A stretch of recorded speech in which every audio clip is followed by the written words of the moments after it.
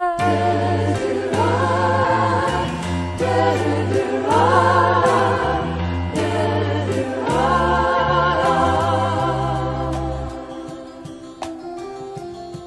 placidly amid the noise and haste, and remember what peace there may be in silence.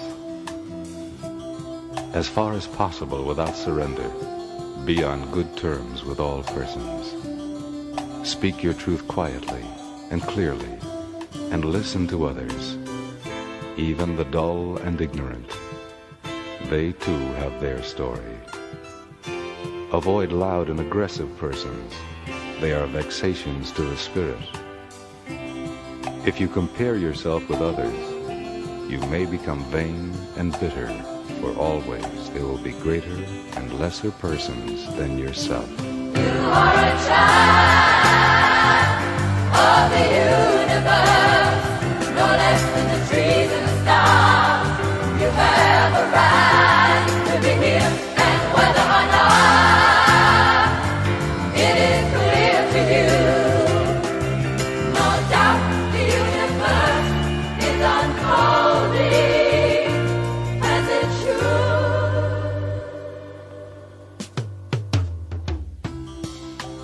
should. Enjoy your achievements as well as your plans. Keep interested in your own career.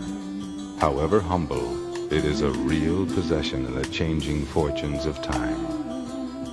Exercise caution in your business affairs, for the world is full of trickery. But let this not blind you to what virtue there is. Many persons strive for high ideals, and everywhere life is full of heroism. Be yourself. Especially do not feign affection. Neither be cynical about love, for in the face of all aridity and disenchantment, it is as perennial as the grass. Take kindly the counsel of the years, gracefully surrendering the things of youth. Nurture strength of spirit to shield you in sudden misfortune, but do not distress yourself with imaginings. Many fears are born of fatigue and loneliness, beyond a wholesome discipline. Be gentle with yourself. You are a child. You are a child of the universe, no less than the trees and the stars.